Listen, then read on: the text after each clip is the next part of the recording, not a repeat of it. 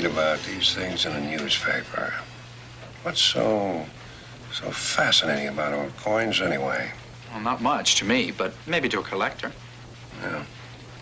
This was given to me by an old acquaintance of mine, Weldon Gray. Have you ever heard of him? He's a rare coin dealer, right? He just bought 5 of the rarest coins in the world at an auction in London for $800,000. Well, that's a little out of my price range. He's given me an exclusive to come over and photograph the coins. I thought we might make a feature story of it. And you want me to cover it? That's the general idea. Get over there. One way or another, I've been fascinated with coins since I was a small boy.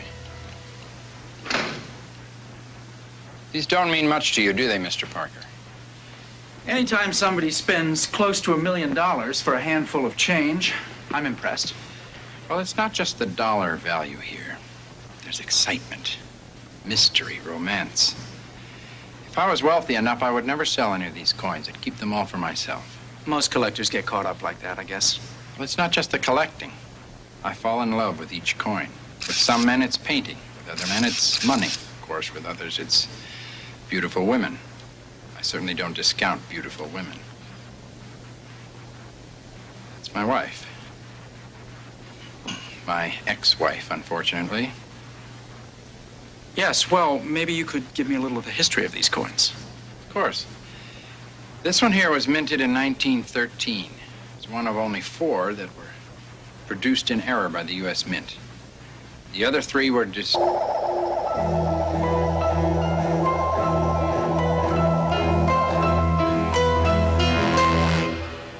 What's the matter? Nothing. I thought I heard it.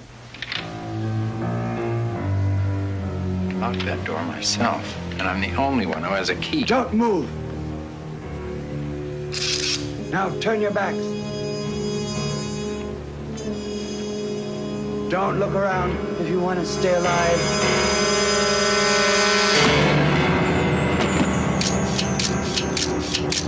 All right, get the safe. It was broad daylight. You had to see something. Just before I was hit, I saw that wall over there. You can check that out. Peter, how about you? I saw the same wall and then a terrific view of the floor. Look, if I had any information about the theft of $800,000 worth of coins, don't you think I'd tell you? Are you insured? What's that got to do with anything? Probably nothing. You saw a hand and a gun. You heard a voice. And then the voice was muffled. This is supposed to be an ordinary rob. Why would an ordinary thief disguise his voice? Or hers. Afraid, maybe, that they might be recognized. Hi, Lieutenant. Room for one more in here? Yeah, let her in. How did you beat me here? News of the robbery just came over the ticker. Yeah. You're Julie Masters. I remember you. You covered a coin show that I lectured at once. Mr. Parker was here when the robbery occurred. They knocked him out. Are you okay? Oh, yeah. Yes, I am. I just shouldn't nod my head. It might fall off. Oh, well, don't let that happen. You may need it again. Okay, Julie, go ahead and take your pictures. I have an investigation to conduct. Right. Did you get anything with your camera? Nothing that I think you can use. I may have gotten one picture of the gun in the hand. I want it. I want all the pictures you took. Something might show up. All right, I'll process the film and get you some prints. I'll be at the paper to pick them up. 5 rare coins were stolen. How would a thief dispose of the coins? Any collector would buy them. That's a big help. Okay, Pete, get on those prints. I haven't got much else to go with. Come here. I'll have them for you in 1 hour. Everything on the desk.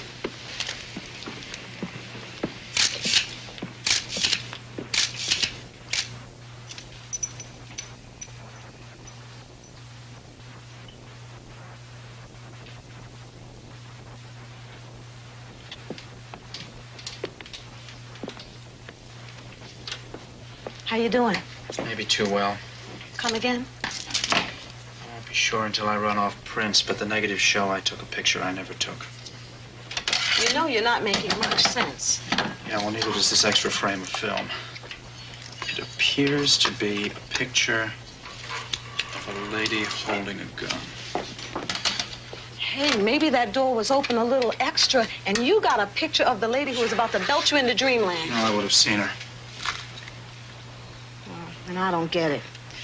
What does she look like? I won't know that until I have a print of the picture. picture.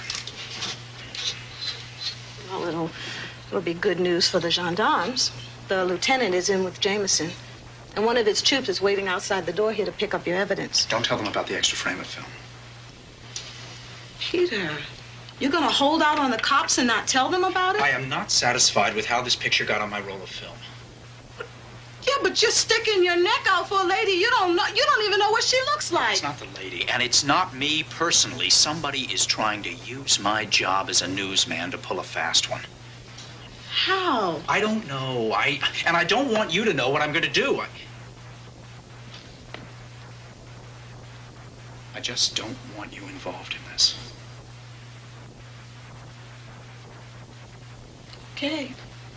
But you're asking for trouble, Peter.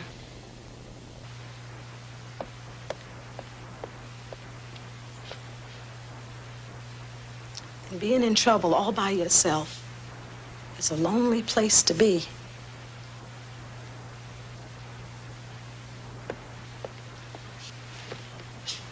How's Flash doing? Coming along, coming along.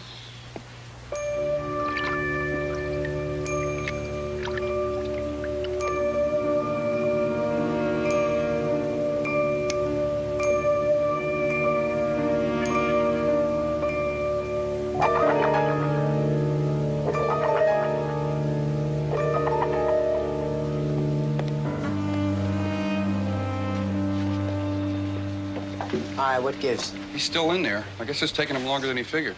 Parker! What's taking you so long? He's in there. He couldn't get out without me seeing him. Okay, Peter, you better get your act together. We're coming in.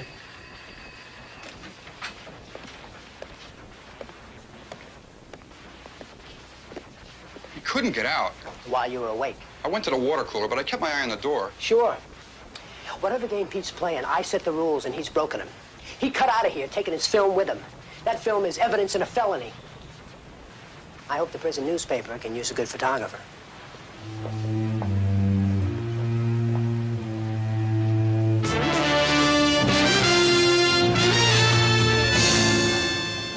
Not exactly flattering.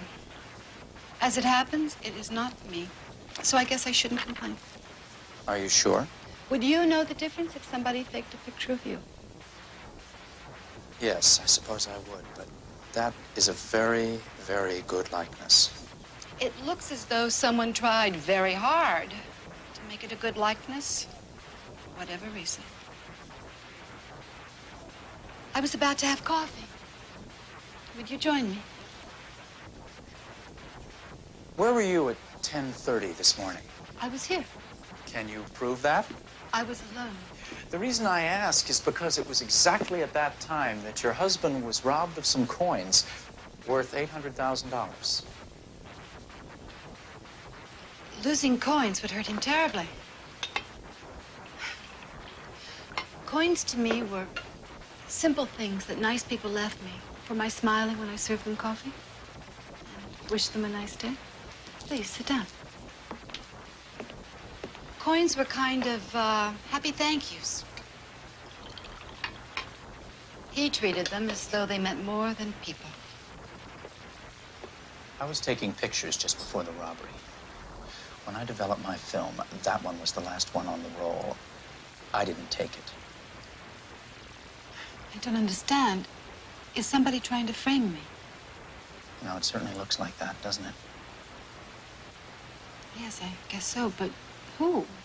Why? Are you sure this is for real? Then why aren't the cops breathing down my neck? Because I didn't give them that picture. Thanks. But you have to, don't you? Well, just let me handle that. Now, Mrs. Gray, how do you get along with your ex-husband? I still like him, but not as a husband. Does he like you? I'm just asking because I want to find out who would try to frame you. Well, we had problems in our marriage. He didn't want the divorce. We had a couple of large fights, but they blew over when he realized I wasn't going to stay on display like one of his rare coins. Okay, well, do you know anybody at all who is about your size and knows you well enough to be able to do duplicate your hair and your clothes and